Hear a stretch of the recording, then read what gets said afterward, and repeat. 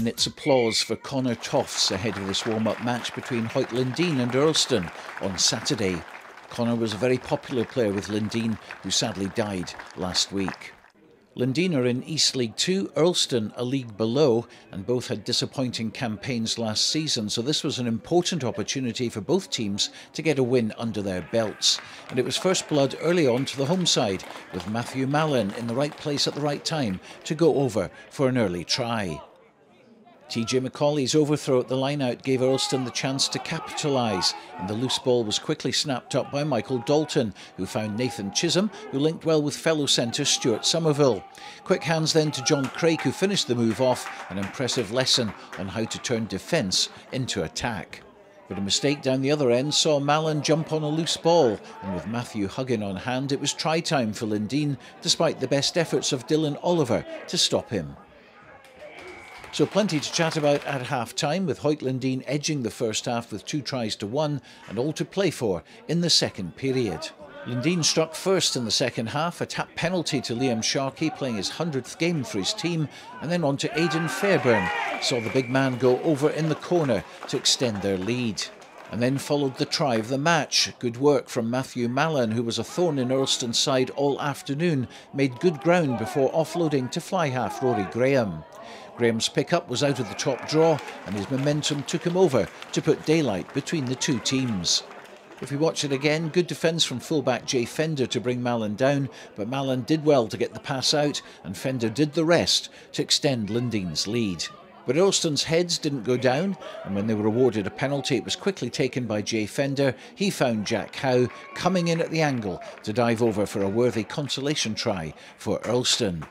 There was still time for Aidan Fairbairn to get his second try from a similar position to his first, and no one was going to stop him from there to wrap the match up with the final score, Hawick Linden 27, Earlston 12. But plenty for both sides to take into the new season, starting next week. We played well for quite a lot of it. It's always good to play against opposition in a higher league. It really tests our structure, how we're actually going to play. If you're playing against better opposition, they're going to expose where your weaknesses are, and that's really something that we can then go into the next week training, really focus on where we're weak, so that when the actual league starts next week, we're up and running, and we're hopefully firing on all cylinders. It's quite a young squad that you've got as well. You're seen as one of the senior players. I know. How have they kind of blended into the team?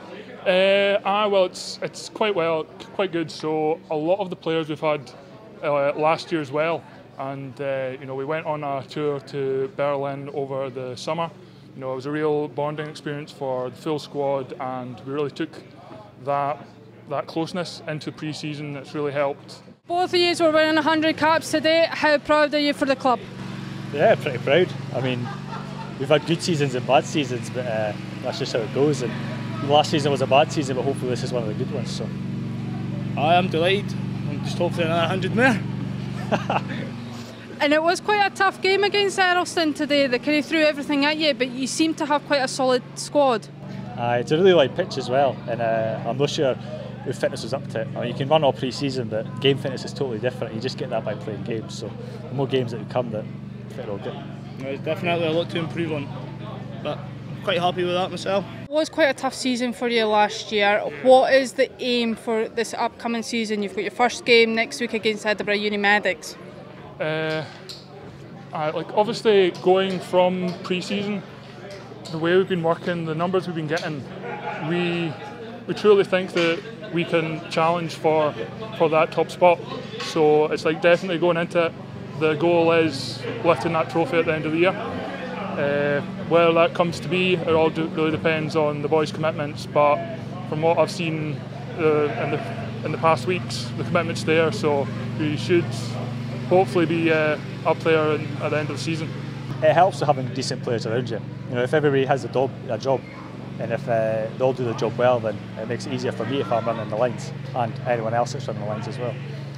And as you said, last season was quite a tough season for you. How's preparations been for pre-season going into this season? It's been good. We've had a lot of numbers. They've been good, consistent numbers, which makes a difference. I mean, there's only so much you can do with 10 boys running at training, and we had a lot of that last season, but this season we've had consistently 15 to 20 boys, we can get a lot done.